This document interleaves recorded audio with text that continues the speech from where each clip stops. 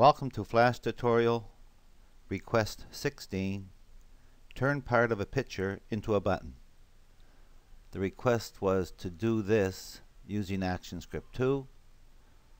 I'm starting a new FLA document, selecting ActionScript 2, pressing OK. On this first layer, I'm clicking on it, calling it pic as in picture, and I'm opening the file, importing to the library. This takes some time to prepare the import. And I'm going to pick this from my browser, Snow, and that's put it in the library. So I'm clicking on the library and just dragging it down into my workspace. I have what's called the alignment panel docked here. If you don't have it docked here, you'll click Window and click that, and you'll get the alignment panel just as you see it now. Make sure there's a check mark in here aligning to the stage, and we're just centering this on my stage. So here horizontally centers it, and here vertically centers it. Now it didn't move because I didn't have it highlighted. So let's highlight it. There it is. Now horizontal and vertical. Good. Lock that pictures layer. I'm going to show you a very simple way of making a button for a picture, and it's not very accurate, but it does work. I'm going to pick a rectangle tool, make sure I have a fill and a stroke, doesn't matter what color they are. I'm going to insert a new layer right here. Let's call it button, B-U-T-T-O-N. Click on that layer, make sure this picture layer is locked, and I'm just going to draw a rectangle here for this tree right here, a long skinny rectangle. And like I say, this is going to be rough. Pick up the selection tool, pull that corner over like that, pull that corner, and you can see, if I get an arch here, I can make something that is relatively close to being that tree. This is for a real rough type button. Pick up your selection tool, highlight it, modify it, convert it to a symbol, make sure a button is selected, and let's just call it tree, T-R-E-E underscore B-T-N. That's the name we're giving it so we can write code with it. Copy that name, right click copy,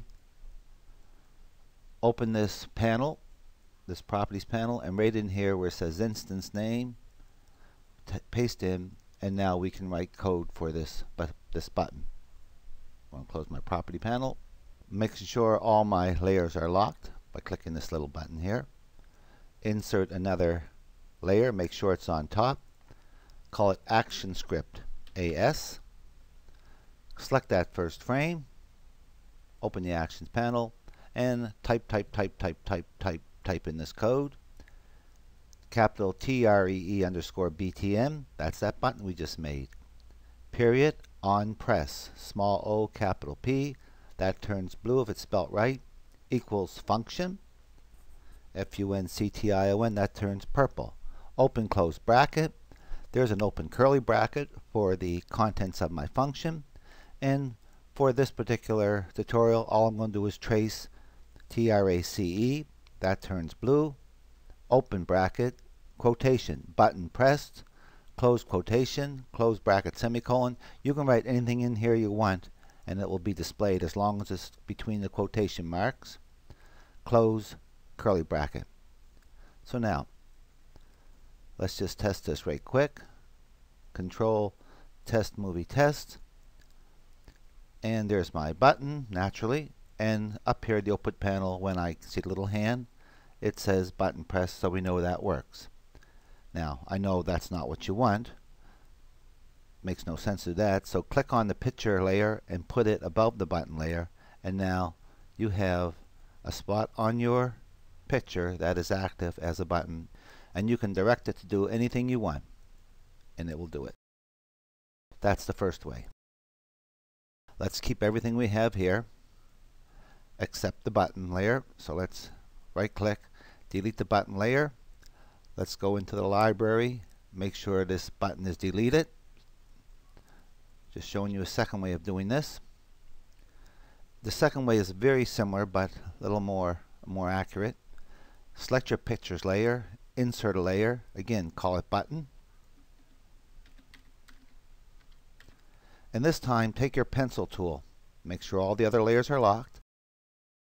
Select frame 1, and with your pencil tool, and you might want to make this a little bigger. Let's try 200. Yeah, that's nice in my case. Now before we draw it, what I want to do is I want to look at the size of my pencil tool. So I got the pencil tool selected, open the properties panel, and see it's 0.1. Well, I'm going to make it like 2.5, so it's a bigger stroke. So 2.5, that's good, I want that. Now I'm going to take my pencil tool and I'm going to draw my tree. Now I'm not going to spend a whole lot of time drawing around the tree. You may have something natural, you got something else, because your picture is going to be different. It could be a person, it could be a toy, it could be anything. But draw it, but make sure that you have a closed loop like that. Very important. And now make sure it's filled. So pick up any fill color, pick up the fill bucket and fill it. Now do the same thing. Go up, pick up your selection tool, highlight it, and do the exact same thing. Convert this into a button. So we may as well do it. Convert into a button. And we call it tree, TREE _ BTN. Again, copy that name, right click copy, and open the properties panel, paste it in, and we're going to do the same thing, put the picture up top. And now when we do our test our movie, remember we already have the action code written, test, and there's my button and it works. Every time I press it, it says the button's been pressed. Now those are good. Those are the ones I would use, but if you want to do it one other way and it has some values, let's go in here to the library panel, delete this button, this tree button, and put this buttons layer on above the picture layer again. Make sure all the layers are locked. Unlock the pictures layer. Select the first frame of the pictures layer. So let's go up to make sure it's selected. Pick up your selection tool. Select this. Go up to modify. Break apart. Click break apart. Now it's all fuzzy. Pick up your pencil tool.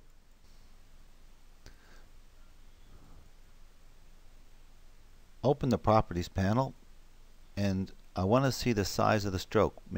So I'm over here and I'm just making my stroke, and when I do, I'll see it's 2.5. That's what I want, just to make sure it's still like that.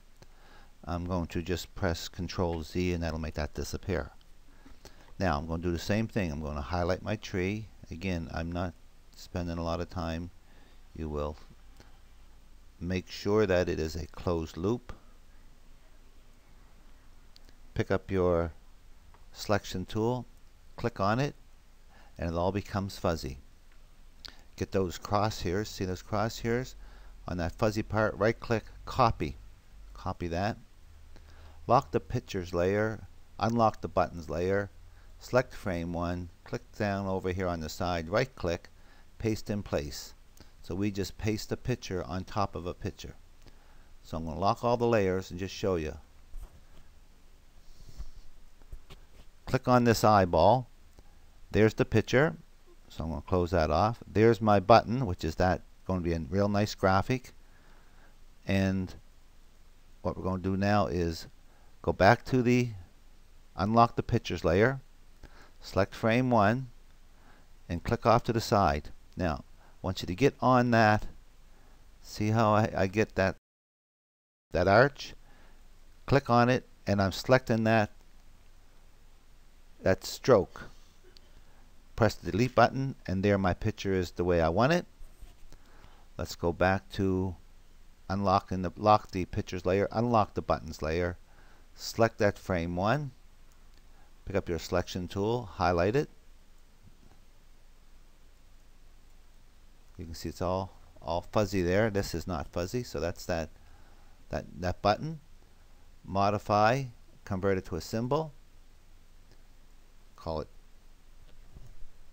tree underscore TREE underscore BTN.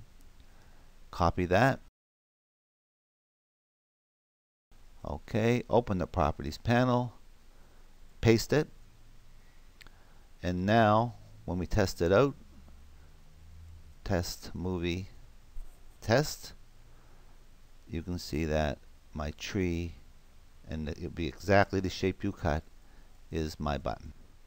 Now I said with this third way you might find there's something interesting.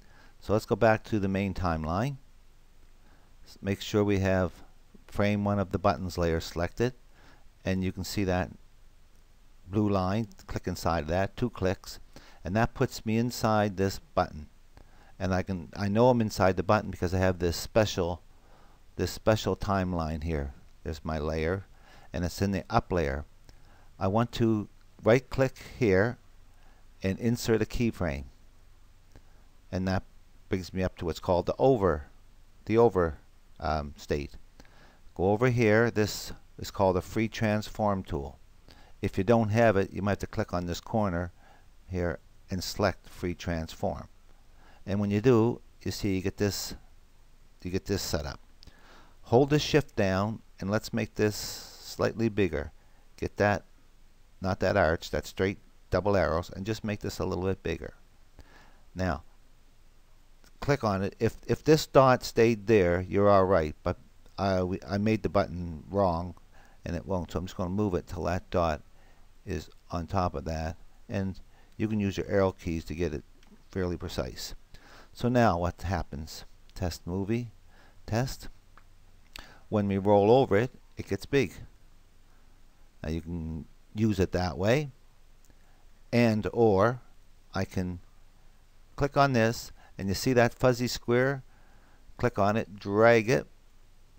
Now what I have is on the down, so when I actually click it, test movie, test. So when I roll over it, I just get the little finger indicating that there's a button here, and when I click it, it changes. That's quite an interesting thing to do. I hope you learned something from this tutorial, and I hope you use what you learn.